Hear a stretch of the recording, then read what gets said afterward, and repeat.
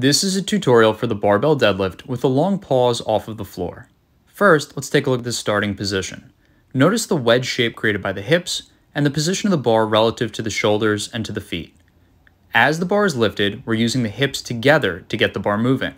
At lockout, the barbell is pulled tightly against the thighs.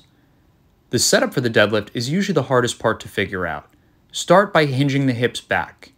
Grab the barbell tightly with one hand at a time. Create a window frame with your arms and poke your knees into the window. Push the earth away to get the bar moving. With this variation, we're pausing just off of the floor. Do not start moving back down during the pause. Do not yield to the pull of the barbell. Once you're finished with your pause, continue to push hard through your feet and move the hips forward aggressively to finish the lift. The length of the pause is specific to your individual program.